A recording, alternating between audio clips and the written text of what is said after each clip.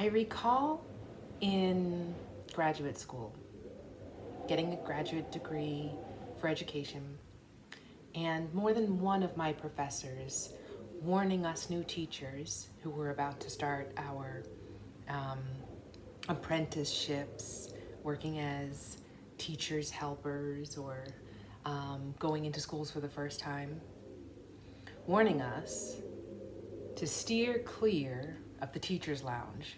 I actually think there was some reading in the syllabus related to the toxicity that exists in teachers' lounges.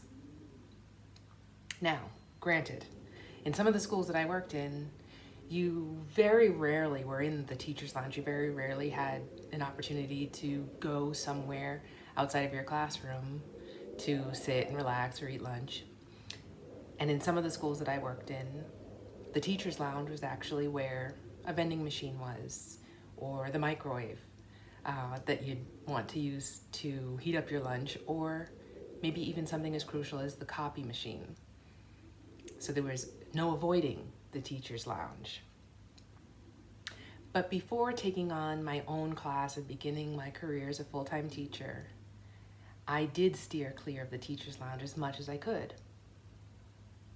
I remember in the schools that I worked in where it was unavoidable, where you had to go in for printouts or to use the communal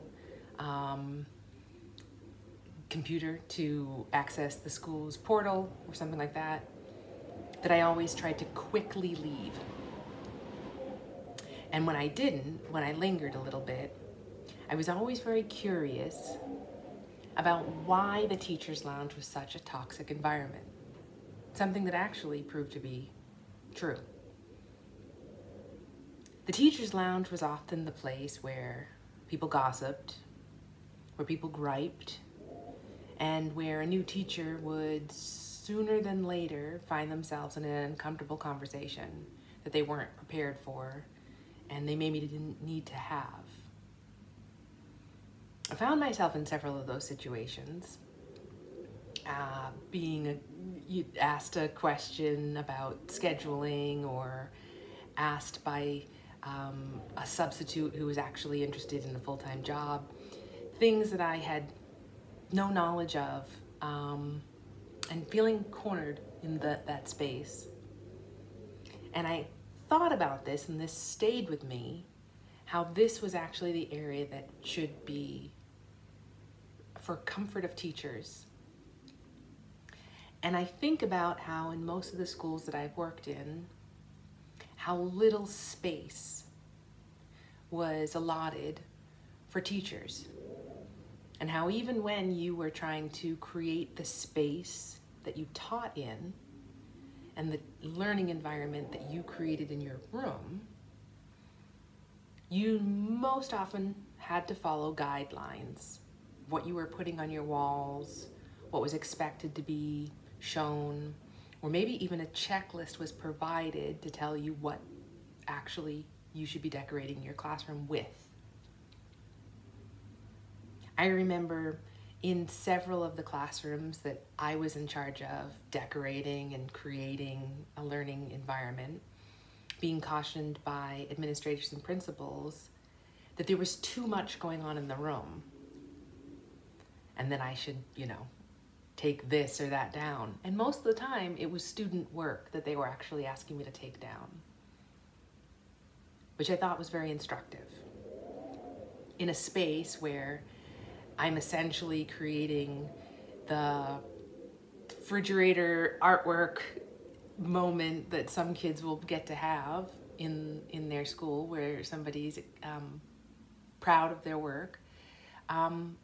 It was in some ways distracting to administrators.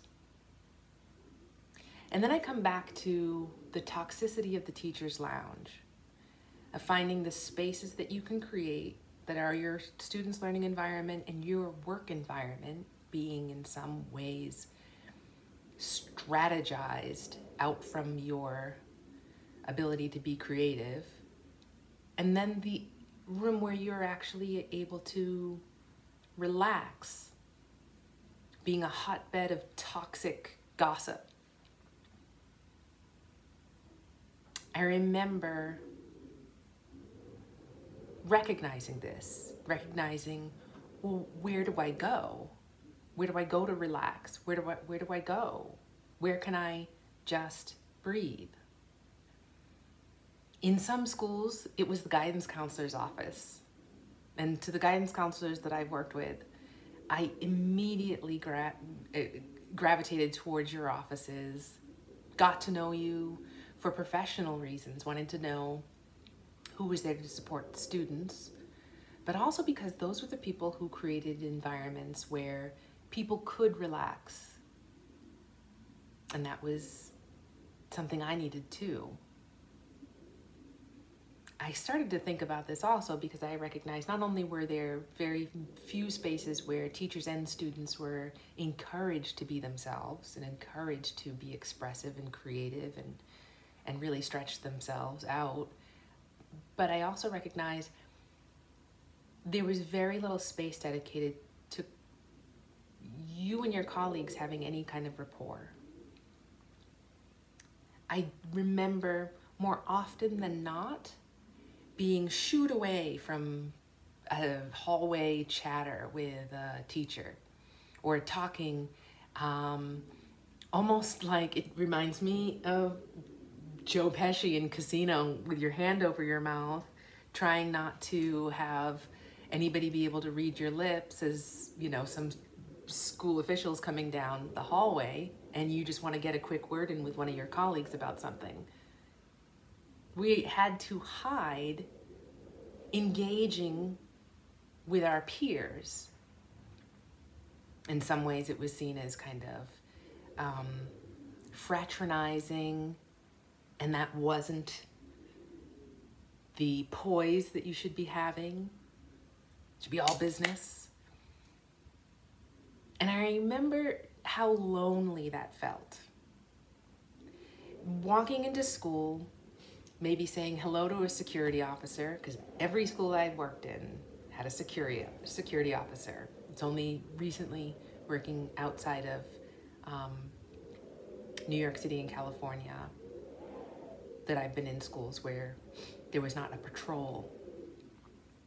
But saying hello as you walked in, going to your classroom, and then essentially putting on a mask that you didn't need these very visceral interactions with others, that you were just about business and just about moving on with the lesson and just about getting to that assessment and that summation. And then when the day was over, it was almost like exhaling. And that's why so often I would be up on the phone for hours with another teacher that I worked with, filling each other in the day. I also remember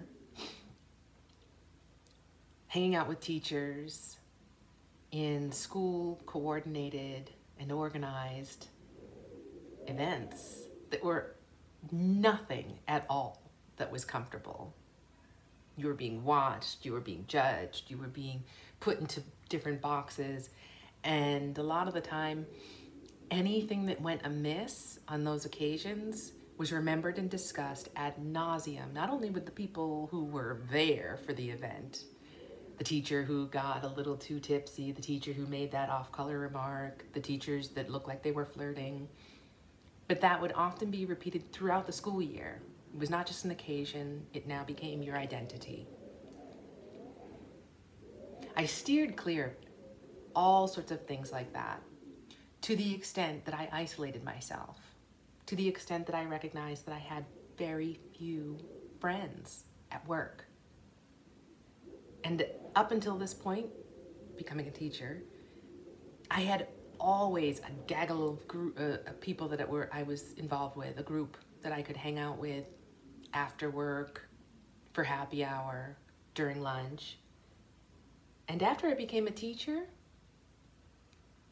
I was alone. When I would be with students, I would be so energized, so charged that that relationship was so important. But I craved a relationship with my peers. I joined the teachers union. I joined organized groups for educators of color. I joined groups of teachers who wanted to teach around social justice work. I tried to build community, but often that community was not represented for me on a daily basis. And how draining that is. How draining it is to be isolated, to be alienated, and to feel so alone in your work. How isolating it still is. Because even now, as a teacher who teaches primarily online, I have no community in my teaching. Sure, we have a Slack group, we have an email thread, or we have debriefing meetings around our work. But it's not the collegiate, engaging interaction that most people enjoy at work. It's not the coffee room banter. It's not even loose and easy. It's links and shares and resources and please click an emoji to show that you've read this whole thread. It's performing. It's performing your attendance. And how now, as an online teacher, I don't get to stand in the doorway of my classroom and watch kids go by and have an interaction or have moments that make me smile. In between classes, I'm literally messing with technology, to be honest. Making sure things are all working, making sure that things are all up to date, opening up tabs and that kind of thing. I used to be very skeptical about why I was told to steer clear of the teacher's lounge. And I wanted to challenge that, and I wanted to create something different. I created a Facebook group for teachers. But all that ended up happening was feeling that the Facebook group space was becoming infiltrated with politics. And pretty soon that ended up stopping folks feeling comfortable sharing their experiences on Facebook. Where are our spaces? As we are changing, as our environments are changing, as I become skeptical that taking the teachers out of teaching is a very real plan, and our spaces were already few and far between to coalesce and just engage one another and be free to talk about the work.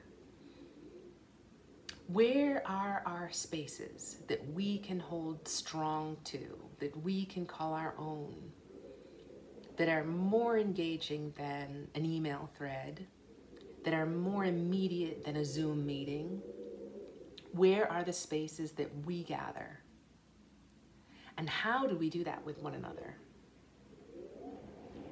How do we find, how do we build, and how do we cultivate community?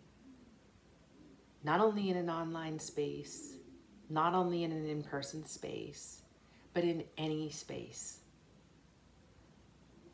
Where is our non-toxic teacher's lounge? I'm hoping I'm building one. And I want to know if you're down to join me there.